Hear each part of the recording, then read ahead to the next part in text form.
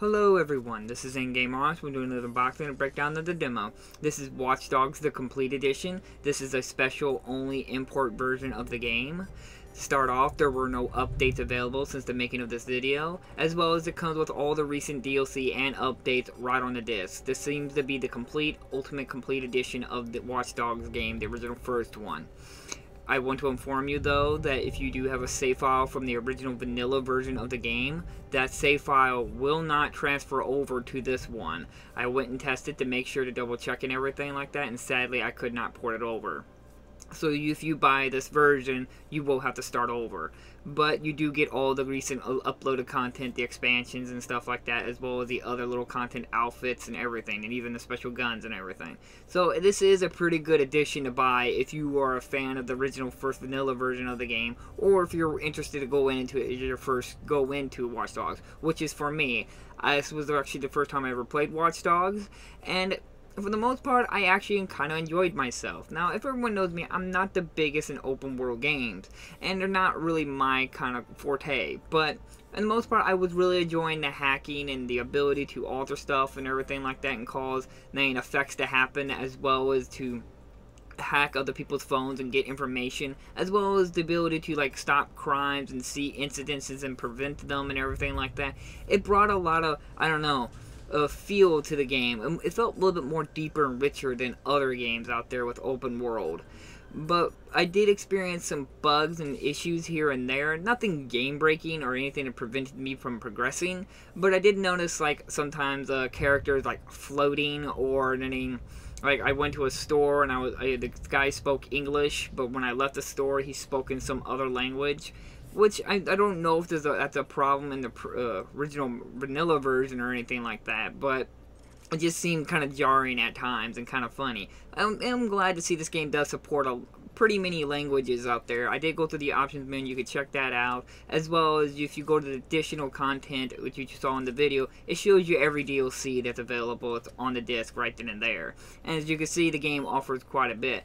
As well as I enjoyed the phone and everything like that, and getting like calling in a car and stuff like that to get in real quick.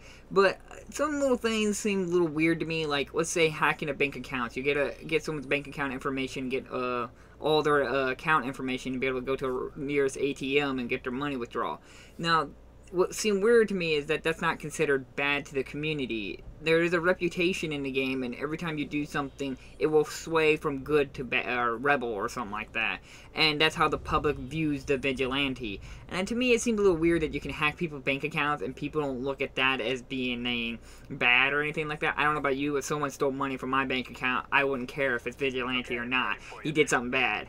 But I wish the game would a little bit more emphasized on that. Let's see how you as the hacker play the game and how other people are going to view you as a hacker or hackers in general. It does have a bit of a darker theme to it than I've heard from the second one.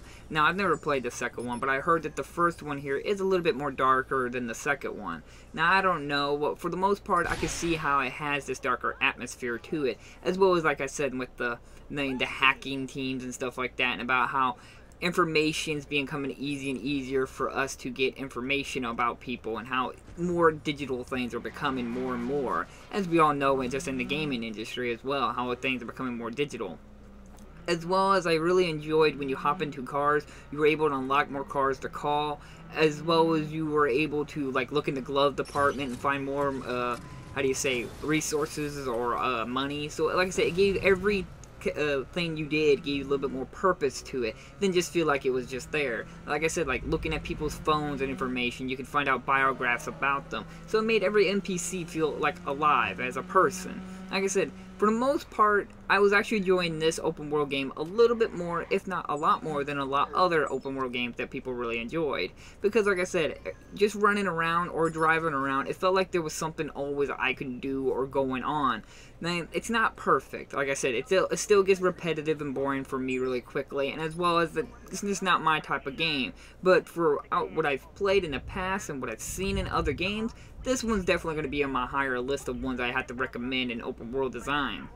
As well as, come on, you get this complete edition, it comes with all the content on disc. How can you go wrong with that? But for the most part, Watch Dogs was actually pretty good. I know a lot of people will sit there and say it's a really bad game, or they got on about the graphics downgrade and stuff like that, then what they showed at E3, but I'm willing to push that all to the side. It's all about the game to me, and for the most part, it delivered what it was supposed to be, as well as it brought more light to a subject about how hackers are becoming more and more accessible of our personal information or other information out there in the world, or security and safety and all that other stuff. So it had its both, it hit what it aimed at perfectly, in my opinion.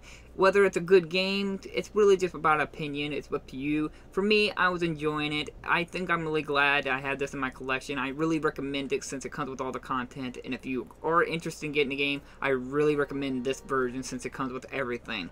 Now, again, I will leave links down in the description if you're interested in a copy, which again, I recommend. Hit that like and subscribe button if you want to see more videos from me. And I'll see you guys in my next episode. Bye-bye!